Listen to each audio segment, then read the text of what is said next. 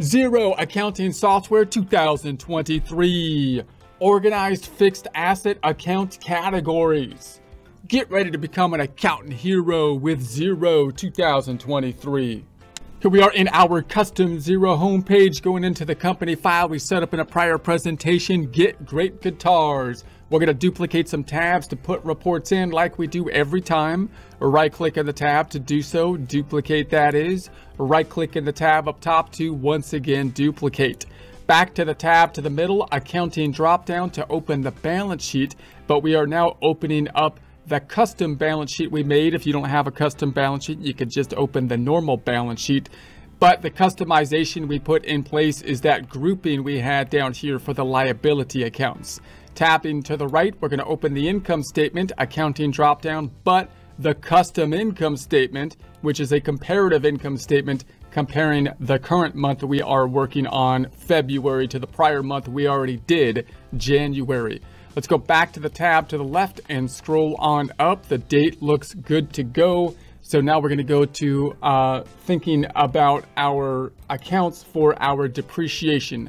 So I'm going to go to the first tab here and let's go into our chart of accounts by going to the accounting drop down and then scrolling down to our chart of accounts. Within the chart of accounts, Xero has this nice system of breaking out each category so I can kind of see less accounts. I'm going to go into the asset category because we're going to be focusing in on our fixed asset type of accounts, which are categorized over here.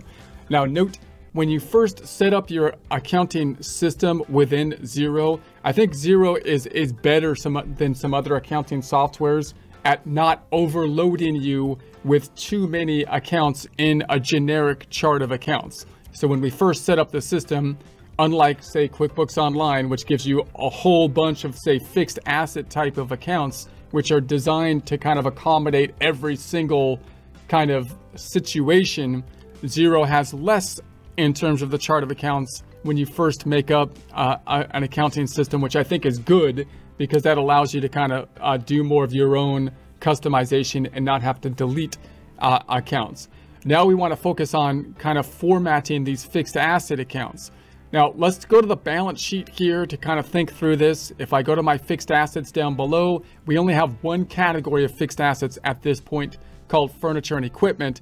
And then we've got the depreciation, which is related to that fixed asset. So quick recap on the fixed assets. When we buy the fixed assets, as we saw in the prior presentation, we do not put them on the books as an expense, even if we're on a cash-based system, but instead have to do an accrual thing. If you're in the United States, you have to do so for taxes, if nothing else, putting it on the books as an asset, and then expensing it with depreciation, which we will do periodically. Now, in the United States, oftentimes the tax code is going to force us to do this for our income tax reporting, and therefore it's useful for us to track the depreciation schedules in another software, the tax software, which has to do at least the tax depreciation calculations and can then also do the book depreciations if we want to depreciate separately for the book side of things.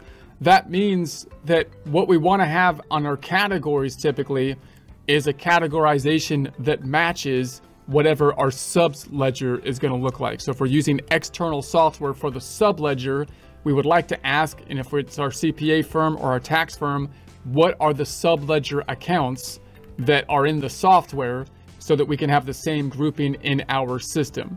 So in this case, we have furniture and fixture, machinery and equipment, and then automobiles and vehicles and whatnot. But these are the two categories that line up to what we are doing at this point in time.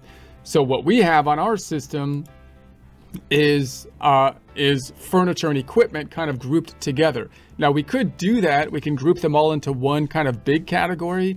And even though the tax software is going to kind of break it out into two categories, but I think oftentimes the easiest thing to do is to use the broad category ranges that are going to be the same as what is on the subledger. So what I'd like to do here then is I'm going to break out our furniture and equipment to these two categories, furniture and fixture, and then machinery. And then I'll break out the items that are in each category to match out the 98,000, the 5,000, and then we have the accumulated depreciation that we're going to be calculating as well. So each of these categories, we could have a separate accumulated depreciation account per category, which is something what I think would be standard, or we could have a one accumulated depreciation account for all of the fixed asset categories. So what I'm going to do is I'm going to break out 2 fixed asset accounts, allocate this out between the 2 accounts with a journal entry, and then make accumulated depreciation accounts. Now, if you've used like QuickBooks Online, they use sub accounts to do this. We're not going to do sub accounts, but rather do something similar to what we did here with the loan breakout, have that parent account to give us that more detail over here on the fixed assets. All right, so let's go back on over to the first tab to see how this will be structured. And I'm going to first adjust the name for this one. So I'm going to go into this thing here. It's going to be a fixed asset, 1520, but I'm just going to call this one furniture and fixtures. So let's say furniture instead of and equipment, we'll say fixtures, furniture and fixtures. Okay, so I'll save that one.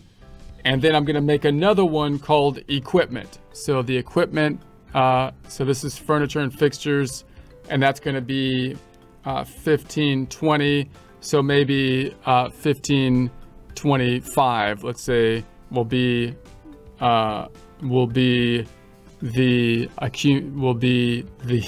equipment, 1525. So I'm going to say, all right, add a new one, add an account up top.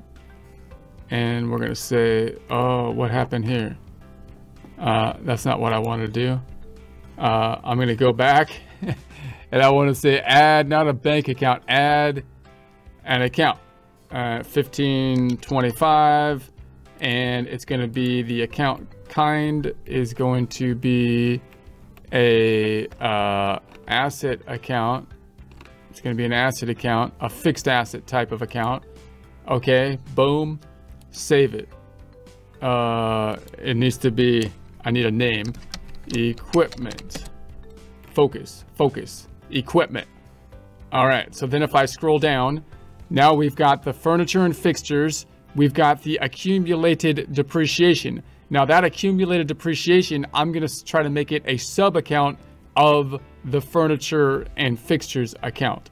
So I'm not gonna, notice I'm not doing a sub account in terms of what you might see in QuickBooks Online, but when I do my groupings, I'm making a sub account. Right here, I want to indicate that it's not accumulated depreciation for everything, but accumulated depreciation related to the furniture and fixtures. So I'll go into that and I could say accumulated depreciation, and I'll say furniture